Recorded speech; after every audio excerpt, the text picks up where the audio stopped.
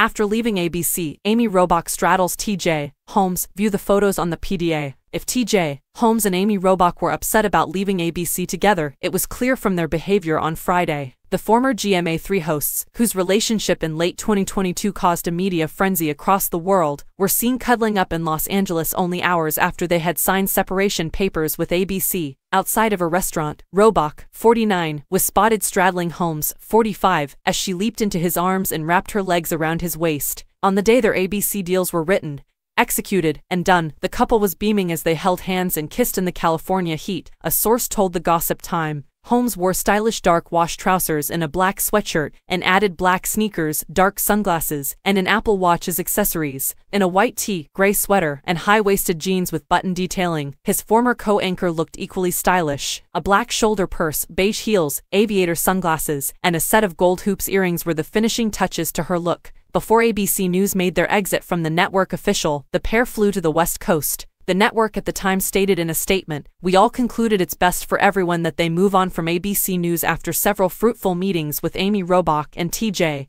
Holmes about various choices. We appreciate their contributions and honor their ability and dedication over the years." Page 6 also acquired a copy of an email that ABC News president Kimberly Godwin wrote to her team, in which she referred to Holmes and Robach's romance as a distraction. In the memo, Godwin stated, "I want to share with you that we've made a decision on TJ and Amy. Let's not forget all the amazing work that continues to make ABC News the #1 news network in America, and that's due of you. I know that this has been a distraction for so many of us. I want to thank you again for your tolerance and professionalism at this period," she said in closing. On GMA3, the network has not yet revealed who will take Holmes and Robach's place. The Daily Mail revealed photos of the couple holding hands in November 2022, which led to the first time that their relationship was made public. Then, as he looked into their office romance, Godwin removed the anchors from the sky. Later reports claimed that Holmes, who wed attorney Marilee Fiebig in 2010, had affairs with a number of other workers, including married producer Natasha Singh and former intern Jasmine Pettaway. Robach, who got married to actor Andrew Shue from Melrose Place in 2010, was allegedly blindsided by the breadth of Holmes' alleged indiscretions, but they have continued to present a united face. When the story initially surfaced, a source told us that Robach and Shue's divorce was nearly finalized, while Holmes had already filed for divorce from Fiebig in December.